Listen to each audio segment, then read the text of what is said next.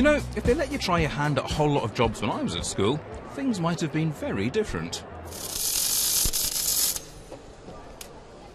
Welcome to Britain's biggest careers event, where you can try your hand at everything from baking to welding.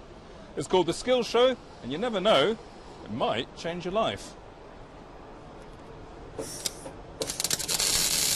Or maybe not. But more than 850,000 people are on apprenticeships, and one of the stars of Dragon's Den is in.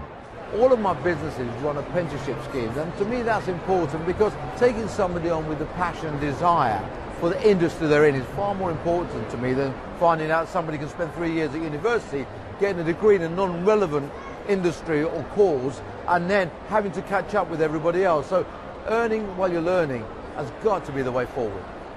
For ministers, events like the Skills Show, which attract young adults, school students and their mums and dads, are a win-win. Reducing youth unemployment and boosting young people's skills go absolutely hand in hand. Thankfully, youth unemployment is falling, but it's still too high. And there are jobs increasingly available. There's a record number of jobs in this country. We've got to make sure that our young people have the skills that they need to take up those jobs. But while the Coalition is keen on boosting both the quantity and quality of apprenticeships, the number of 16 to 18-year-olds actually taking them up has fallen, which seems to fly in the face of the government's plans. Well, we had to remove some low-quality provision. There were some apprentices that didn't have jobs in the past, and I think every apprenticeship must be a job. We also made sure that every apprenticeship is a minimum of a year in duration, and that wasn't true in the past. Making those changes does mean that we've had to remove some low-quality providers, but that trend is now reversing, and there's a broad plan of action to make sure that the numbers go up, as well as that increase in quality. And if you stick at it, who knows where an apprenticeship might take you?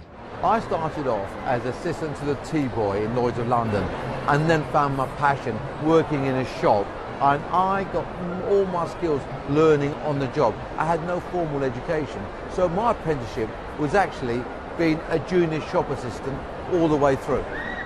Apprenticeships might seem a bit retro, but increasingly these days they're seen as an idea whose time has come, a solid way into the world of work. Me? I think I'll stick to the day job.